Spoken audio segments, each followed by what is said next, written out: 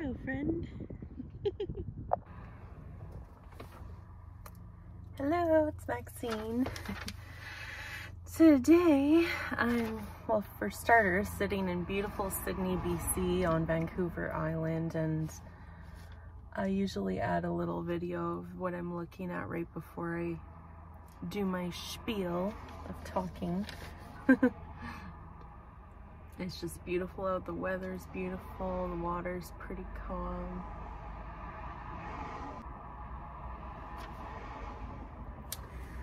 So today I wanted to do another Jubilee Media video. I forgot to look back to see if it was Jubilee Media or Jubilee Spectrum, or it's kind of like the same thing, but I don't know why they give them different names. Like there's Jubilee Middle Ground and other ones. But anyway, so the group discussion this time was people with disabilities share their deepest secrets. Another thing I'm going to try to do today is look... A seagull was chasing a crow with like a tomato in its mouth. Oh yeah, okay, I'm ADHD as well. I'm going to try to look at the camera today and not just myself and the reflection. I guess it's like when you look up, it's like, oh, there's a person there. Oh, it's me. So it's hard to like look at where the camera is, but I'll try. It's pretty bright out, but anyway, so people with disabilities share their deepest secrets, and what it was is a group of people sharing their secrets, and then if other disabled people could relate to that, they would stand behind them, and then they would kind of share a little bit about themselves as well. And I just thought it was another great video with like an awesome discussion that, you know, is also extremely, I'm pretty sure I cry at all these videos. I can't remember now, but I'm a big crier. I cry at like, you know, emotional movies and music and weddings, and I cry at happy times and sad times. I cry at TikToks of people sharing things like, you know, when family come back from the military they haven't seen in a long time, and when dogs are I'm gonna cry thinking about it. Oh my god. But the first one is I am afraid to live alone.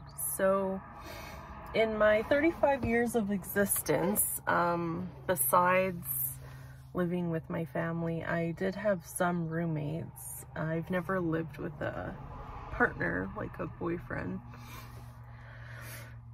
But I think that I'm more so these days afraid to live with others versus live alone, and that's why I've been alone most, especially when I've you know, lived alone by choice, not like financial reasons. So, and I think just all the experiences that I've had has made me like really fearful of, you know, it's like I'm just at this point in my life where I just am worried a little bit about my thinking and being so kind of at peace with myself and everything. It's like I'm really worried about getting into a relationship, and you know, just those everyday ordinary arguments that people have. It's just like I feel like I want to avoid it at all costs, and I don't like, I'm just worried about living with someone where it's like they portrayed their self one way, and then once you live together, it whatever, you're just completely incompatible living together, and being in a vulnerable position at that point. Like if you're already kind of like living in poverty and then you rearrange your whole life to, I'm just like always thinking about the future, always thinking about the past, and I need to be spending more time just being in the present moment and not worrying so much. But when you have cptsd, and anxiety and stuff and past experiences. It makes you fearful. Like, I've had bad roommate experiences where one person brought in bed bugs, one person like left the front door to our apartment wide open, like onto the street, and I was worried that my cats were gonna get out. And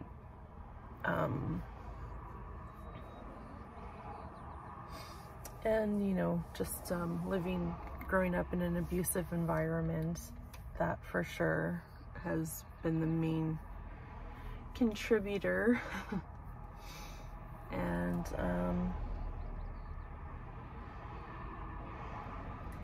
so I'm not really afraid to live alone. I don't feel like I really live alone. I have my 2 dogs, my 2 cats, my dog. If I just lived straight up alone and I didn't have my dog, who's one of them is more carefree and the other one's extremely protective. If I didn't live with my dog that was super protective, I might be pretty afraid, because I've had other experiences like living alone. This was like more in my prime, like when I looked my best. I was active at work, I was young and like dating at the time and meeting new people and still going out and partying and whatever. There was a time where like I've had really bad experiences, but I'll say one that was like less bad was I was at home like pretty much half dressed on the couch, like, you know, and all of a sudden my cats were like looking at the door of my apartment, and they're making like that noise that they make when they see like bugs and birds and stuff.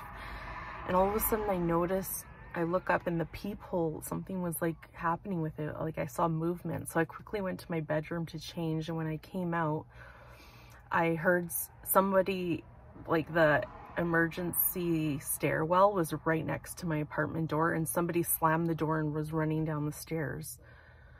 So that was like kind of around the time I realized I like have a stalker or something. So I'm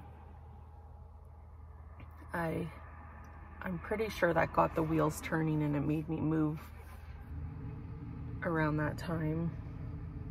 So, and honestly, like I have a lot of stories. I actually made a video about, I think I changed the title of it, but it's about all women and girls are survivors. And it's because we've all, like, people think women are being like prejudiced or being discriminating when we talk about fearing men and choosing the bear over a man or something. But it's like please go watch. I'll put the link to that other video in my comments, because it's like just one person, like just my experience.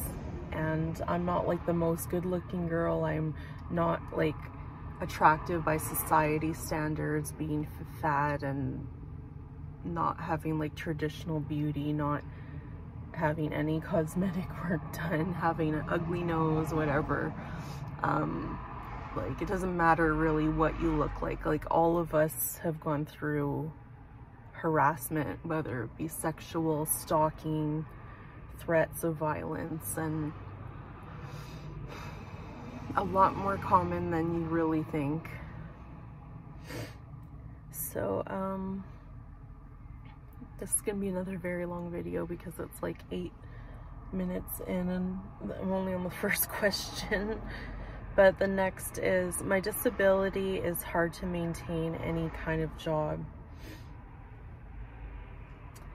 So I put yes, and like, okay, so any kind of job. Well, yes, I have, like the longest job I've ever had was when I was self-employed for 4 years with my home daycare, and that's something I really wish I could still do to this day. So is it hard to maintain a job with, or maintain a job, or is it hard to maintain a job with my disability? Like any kind of job? Yes and no. I mean, being self-employed, you don't have somebody, you know, calling the shots and bullying, or it's all up to you. And so there's certain, that's why today I'm like very selective in what I do. Like I've done since finding out about my disabilities and that, like before I used to kind of try a variety of things that were really bad for my mental health, especially with my disabilities. At the time when I got diagnosed or was getting tested for fibromyalgia, I had to drop out of college for massage therapy, which I passed everything, but I did really bad at anatomy because it was very heavy duty and I hadn't been in school for a really long time, and I also had to try to work almost practically full-time while I was in school, so that was the only thing I really struggled with and had to redo. But some people had to redo physiology, and I passed that somehow. But anyway, what was I even saying? Just, yeah, so some, like both my disabilities, so mental and fibromyalgia, which I haven't seen a doctor in a really long time, and I'd like to get a second opinion with a neurologist and a rheumatologist because I just feel like I wasn't heard in the past. I was a lot younger when all this had gone on, and you know how doctors are when you're young and you're a woman. You blame it on your weight or your period or this and that. And but now I kind of think it's more so EDS, and I've made other videos mentioning this, but just one small example is like very stretchy skin at a young age, and not even due to weight loss. This is like before, and my knees hyperextending and things like that. But so that's like something I'd like to find out about, because I don't think I've ever had any proper testing with like a genealogist, or I don't know if that's the right word, but I'd be nice to know more, because sometimes I think I'm really avoiding some bigger issues. Like I have peach fuzz on my face. My periods have kind of started to become more irregular. This portion of my eyebrow, if the outer corner of your eyebrow doesn't grow, like I always blamed it on overplucking when I was in the 90s, but a lot of people did and their eyebrows grew back, and mine could be a hormonal problem. So it could be like Hashimoto's or something. I do have some of the signs of that, but like when I first got diagnosed with fibromyalgia, I kind of just thought, okay, well, that's what it is. And then even though it always felt like a default diagnosis, and then when I got diagnosed with like autism, ADHD, cptsd, and that, I kind of left it alone at that for a while, because it's like I literally have a lot of diagnoses, and it's not like all in my head, and it's not a joke. Like I shouldn't be laughing, but it's like it's a lot. And but I know I'm not alone there.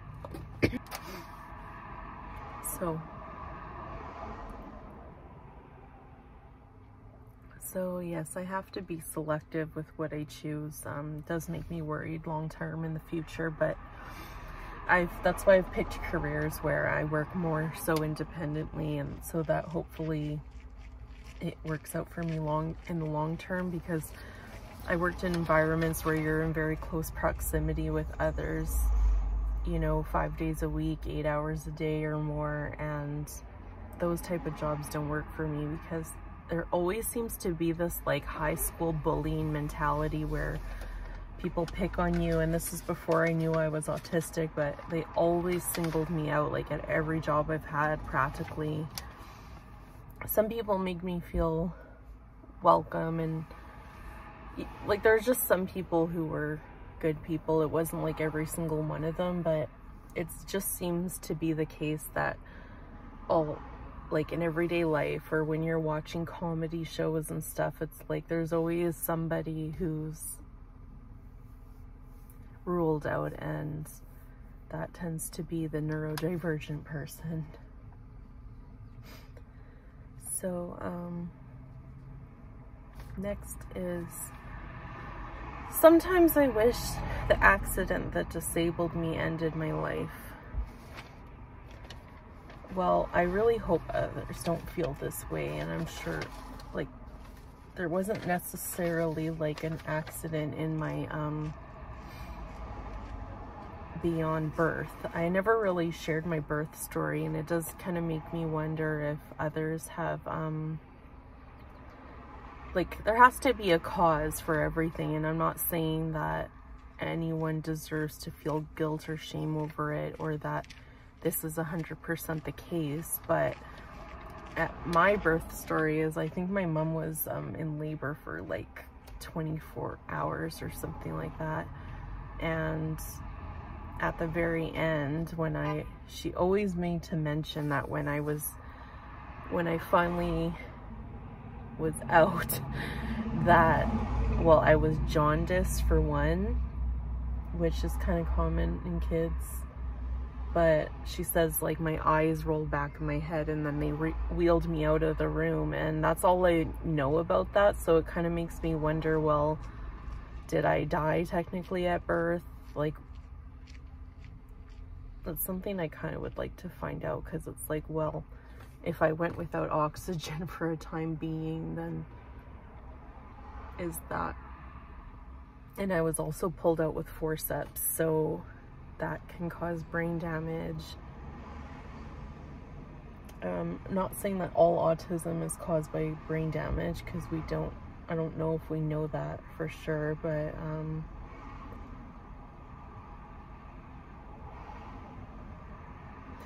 like, say for example, like, let's just say it is caused by trauma at birth. Well, you know how some people are geniuses. Maybe a part of their brain got damaged enough that the type that can hyper focus on information, so like they become like geniuses. That's kind of like what I wonder sometimes. So I don't know if there's any truth to that, or if this has already been discussed, but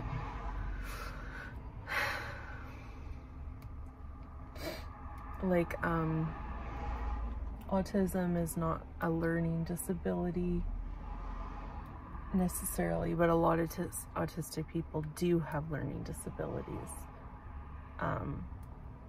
But anyway, it's just something I wonder about. But I don't think I would, like, I guess when I was younger and I was living in the abusive environment as a kid, then I probably had wished at times that I had just died at birth, because I did almost, or I don't know. But when I was like young and depressed, and I had my first and only real suicide attempt, and I had a lot of suicidal ideations after that point until I officially got help in my late 20s. But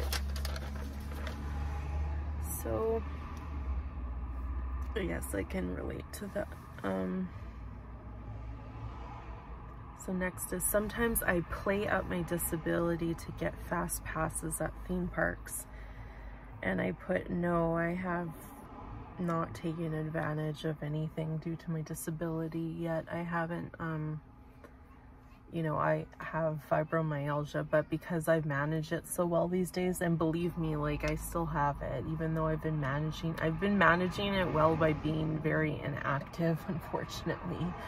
When I get really active, then it's like I'm back to feeling that pain, or you know, and if I'm not eating right either, I wake up feeling in that extreme haze and days where it feels like if you get up, you're about to croak, like, really bad.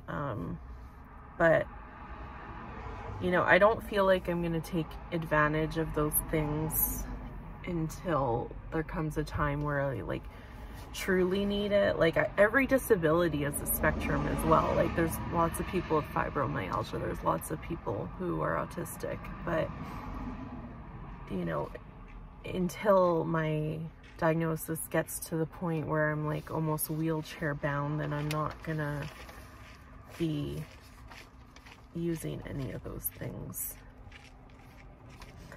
And no shame to anyone who does. I mean, life as a disabled person is incredibly difficult, so if there's something that can make your life a little bit more enjoyable and make things a little easier, then that's fine. Next is my disability makes me feel like I'm undeserving of love. I put no, but things I faced make me not want to try anymore. In the past, definitely, I have felt like that. But I feel like these days, I feel like I am deserving of love, and I feel like every disabled person is deserving of love, but I think it's other people that make us feel like we're not deserving and I don't even just mean like intimate, like relationship love. I mean like love just from one human to another. Like the way that disabled we get treated in everyday life is just really horrible, and it's just like amazing that the cycle of life continues, where the bullies have children and they're going to influence them to be that way, and the cycle goes on. But hopefully it's the pattern where it's like one parent's this way, the child is opposite, and then unfortunately the second, and then their child will be kind of like the opposite of them. But I wish I didn't feel like that. It's really hard sometimes when not only are you disabled, but I have cptsd from childhood trauma.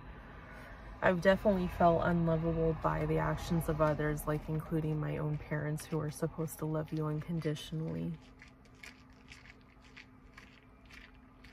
So the next is, in high school I was suicidal because my disability makes me feel lonely. I put yes, but more so it was the abuse going on at home.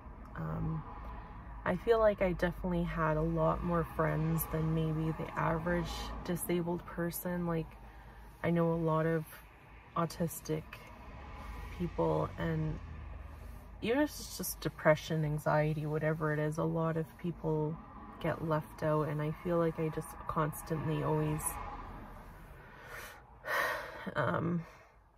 like I was definitely the one making more of the effort, but I was included in a lot of different groups. I had a lot of different one-on-one relationships until we'd have fallouts like kids do. But because of how I was raised and maybe how they were raised, it's like we couldn't just, I don't know, a lot of my relationships, friendships make me feel very disposable, where it's like, oh, they see me one way, they see me as a nice, caring, giving person who's like tries to be funny and always crack a joke, but then if there's ever any like little bit of discomfort, it's like, oh, you're just removed from people's life, like you're nothing. Like, I'm not, it's like, I don't know, some people are allowed to have flaws, and it's kind of even joked up, like it's kind of almost like everyone has flaws, and it's like some certain people are somehow entitled enough where it's like those flaws are part of their personality and it's okay. But then there's people like me where it's like I'm not allowed to have flaws. Like I have to be the one way that people see me, and if I'm anything else, or if I'm having a bad day, it's like unacceptable in people's eyes. I don't know why it's like that, but it's literally always been like that, and I'm not even exaggerating. But yes, I had suicidal ideations, but I had one attempt when I was very young. You know, I always cry when I'm doing these, like, or, you know, listening to other people's stories, and then when it comes time to me doing this, it could be partly because I'm looking at the most gorgeous scene ever, but I've, you know, definitely shed a lot of tears for myself in my life. I'm not saying I'm like emotionless now, but I'm just a lot stronger now with not crying at my own past, like, pain. So this next one is, I have a fear of dying young, and I put yes because statistically speaking, I don't know what the statistic is exactly, but people who are autistic tend to have a shorter lifespan. I'm sure autistic, fibromyalgia, ADHD, anxiety, depression, even eating disorders in the past, like the damage I've done to myself, all those can be contributing factors to like living a shorter life. So I think I do, but at the same time,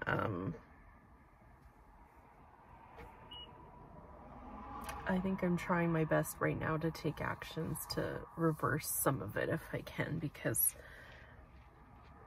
you know, like by not drinking, not smoking, not doing drugs, not participating in promiscuous sex, and like taking big risks. And I think on the other hand, like because of all the past experiences, like I'm living so much in a bubble these days of protecting myself that if any, I might be increasing my lifespan because I'm not having the same experiences that normal people get.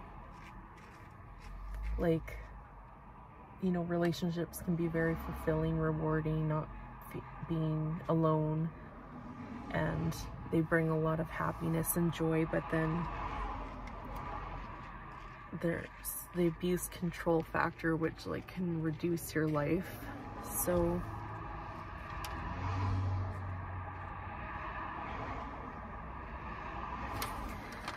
yeah, those are the questions. I know that a lot of the time when I do these videos, they're not, you know, upbeat and fun and like very popular topics of conversation, but they're important. And you know, life is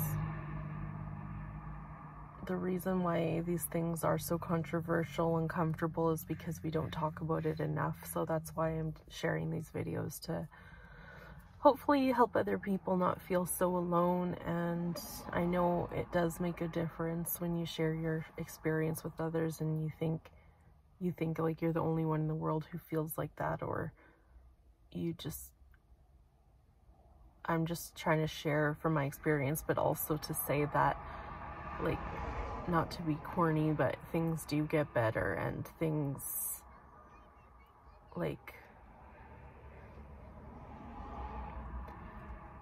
things really do get better. And the more that we learn about how to help ourselves in terms of mental health and physical and mental health,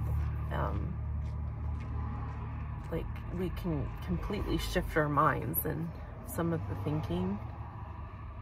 It just really does take a lot of hard work, and it takes sort of like this radical acceptance, self-acceptance. It takes like sometimes like a little bit of delusion to get yourself into more of a positive mindset. And it's not about masking again, and it's not about being fake. Like, you have to be true to yourself and you have to be realistic, but it's about, if you feel like you want to improve, there's things you can do. Of course, we all can. So anyway, thanks so much for tuning into my video. And I should stop saying that. But I do appreciate it a lot, and if you could please like, comment, subscribe, so that my videos reach a greater audience of people who can relate to this, or maybe really need to hear it for whatever reason, something that's going on in their personal life. I appreciate that. So yeah, and I still have a lot of videos to come. Like, I keep saying I want to do a video on my surgery. That I need to just I brought it up enough times, but I keep putting it off because it's extremely triggering, traumatic, and the details are pretty graphic and are going to be disturbing for a lot of people. So I've been putting that off, but I want to talk about it soon because I think my surgery is a very common thing that a lot of people have, and I just want other people to learn from my mistakes, or learn, you know, what they can do to better help themselves if they get the same surgery.